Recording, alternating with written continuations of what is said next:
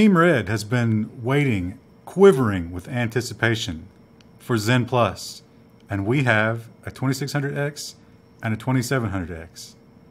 Right here in our own studio right now.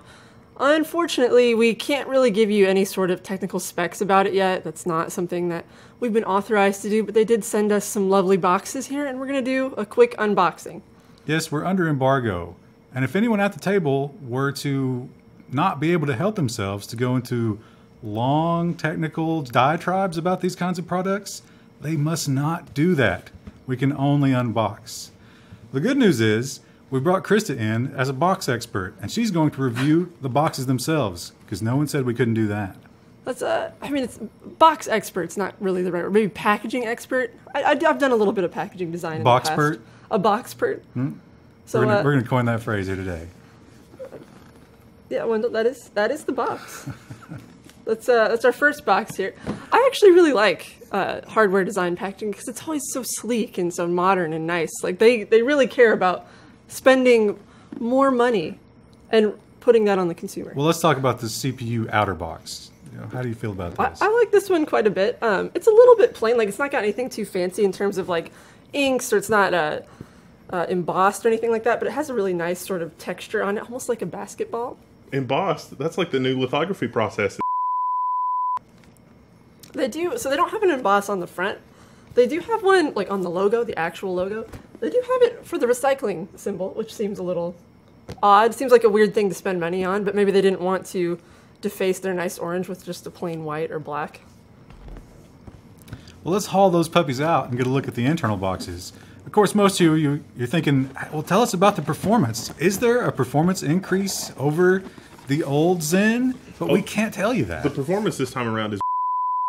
So yeah, these are two pretty nice boxes. Nothing too fancy, but perfectly fine.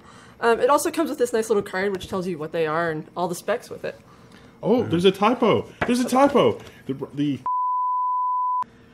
Now, some things we can tell you about the cooling is they have this new near silent thermal solution that they're advertising here.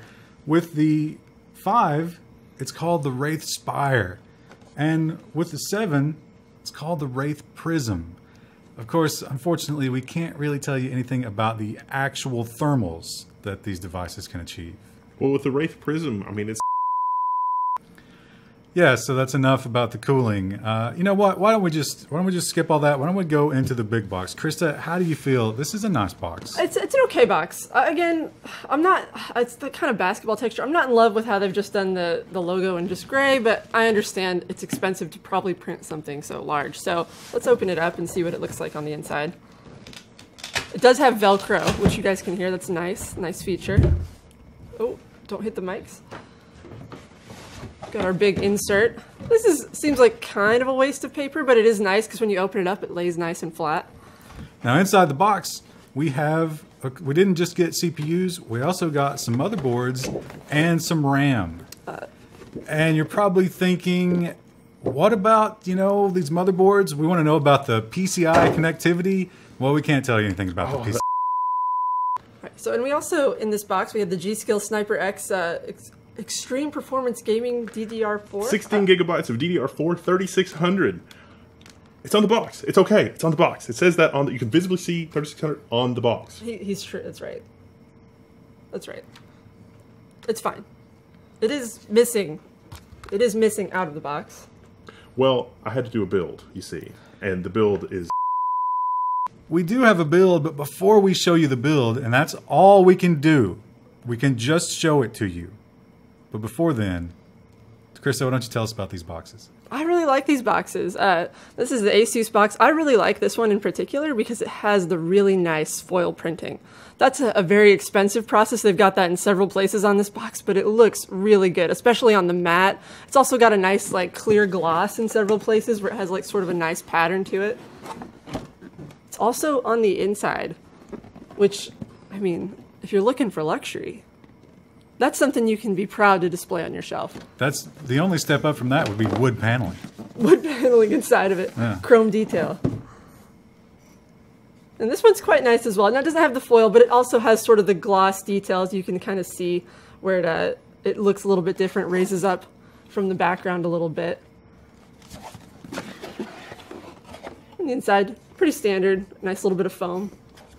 Also a worthy shelf addition to your desk area.